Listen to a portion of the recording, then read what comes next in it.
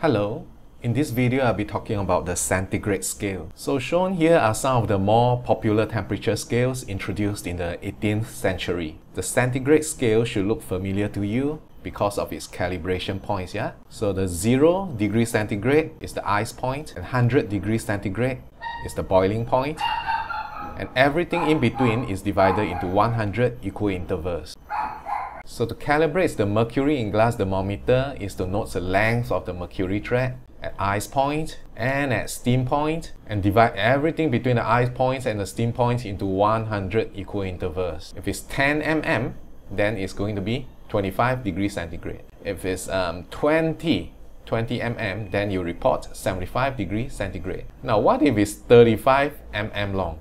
Then it's going to be 150 degrees centigrade. The mercury in glass thermometer is not the only thermometer. In fact, you can use any thermometric property of any substance as long as it varies with temperature. So for example, we have also the constant volume gas thermometer, which uses the pressure of a gas. We also have the resistance thermometer, which is based on how the electrical resistance of a piece of platinum wire varies with temperature. Now, the centigrade scale has two major problems, yeah? The first problem is that it's an empirical scale with no theoretical grounding based on some arbitrarily chosen thermometric property of particular substances. And because of this, three thermometers built on three chosen properties may not even agree with one another. Well, they will definitely agree on the ice point and steam point because all of them are calibrated based on these two reference temperatures. But any other temperature, they need not agree. Why?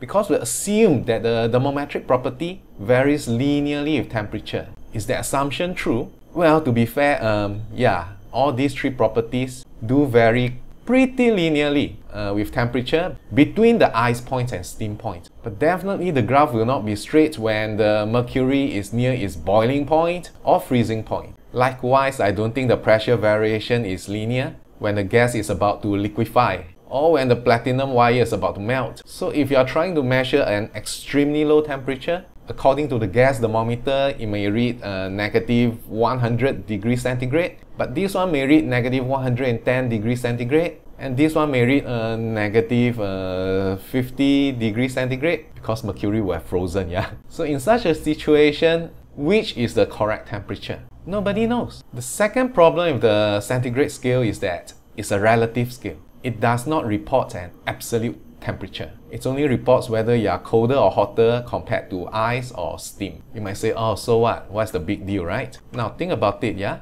When we say 0 kilogram, it's clear to everyone that this means zero mass, right? And 40 kilogram is clearly twice the mass as 20 kilogram. But what about temperature? Does 0 degrees centigrade mean zero hotness? Probably not, right? Because we know that there are stuff that are even less hot than 0 degrees centigrade. And is 40 degrees centigrade twice as hot as 20 degrees centigrade? So do you realize that the centigrade scale, well, is useful, is practical, but it's not entirely convincing. Surely a better and newer scale is waiting to be invented. We'll talk about that in the next video. That's all. Ta-ta!